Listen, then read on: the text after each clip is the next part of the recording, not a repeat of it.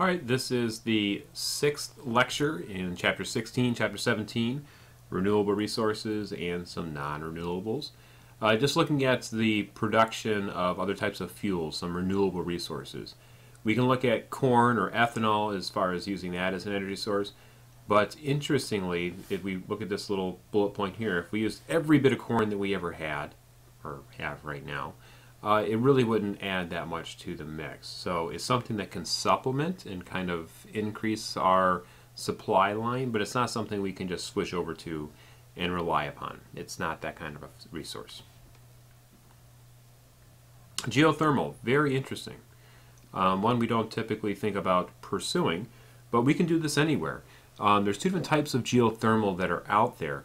There's one that they use, for example, in countries like Iceland, where they have a high thermal outputs based on the proximity, I guess you'd say, of magma to the surface. And they can put pipes down there and grab that high heat content and pull it right to the surface and use it. A different kind, which is much more likely for places like here, would be that, the soils around here in Michigan, if you go down a few feet, like your basement, it's probably about 50 some odd degrees down there. We can actually put pipes down there with fluid, take that temperature, take that water heated temperature, and extract the heat content from it. You don't have to take a lot, but then concentrate that heat content and then utilize that as a heat source through pressurizing the system. So you can compress the heat content and use it, and then in the opposite in the summer. You can take heat from within your house and dump it into the ground. It again has a very high, not very, but it has a somewhat high startup cost, but once the system is in place, it's relatively cheap. And again, the overall energy in comparison to what you're dumping CO2 into the atmosphere is really, really low, and it's all self-contained on your property. So when you add up all of the costs, I would say it's probably pretty close to breaking even. This is kind of a pictorial of what that would look like, having a system in your house with a bunch of tubing that goes out.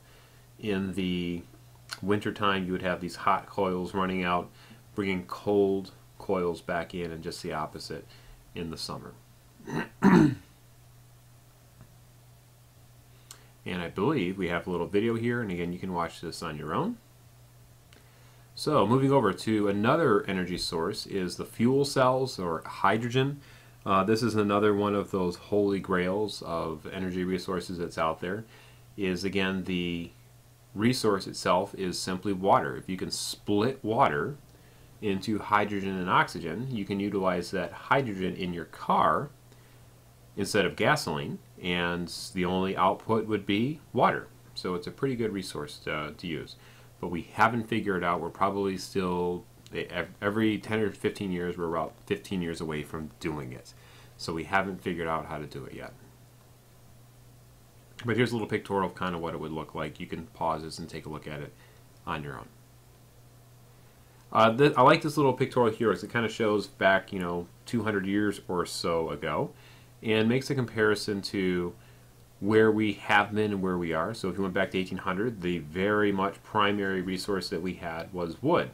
And then eventually we switched over to coal, and we used coal for quite a long time. And then eventually in about 1950, oil has taken over as far as the predominant resource that we have. But we see that that's starting to go away. But what we look at for the future, for the extended time period, 75 years or so, we're looking at natural gas as being our predominant energy resource. So I'm not sure everything that goes into play with that. It certainly has a large supply. So that's probably has a lot to do with it. And it's probably the easiest one to go after. But notice again with the hydrogen solar, using solar energy to generate hydrogen, mostly for transportation, or your home.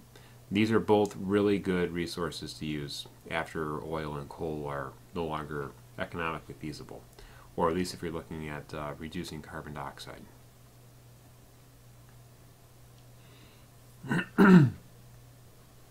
So as far as government, we really have to look at as far as pursuing policies that really limit the amount of fossil fuels that we're using, and using things that are more sustainable. And this really requires a government push. Something else that we mentioned is in the future is instead of having these centralized systems that get energy from these large particular locations and then they ship it out all over, they're saying they should have smaller power plants that are more able to meet demand and not have to transport energy to such large distances. And also it allows you as a consumer to put energy back into the system and feed the network. And this is sort of the idea of how that would work, with all these different systems putting energy in, selling it back and forth, almost like it's a commodity. Instead of just one particular location selling it out, we would have all these different resources that can produce energy on their own and distribute. So something I mentioned earlier, as far as our energy policy right now, is very heavily influenced based on a lot of politics, subsidies into the system, tax breaks that are out there that really determine why we use, for example, a lot more oil than the rest of the world. It has a lot to do with the profit and the people that are profiting from it. There's a lot of politics that go into it.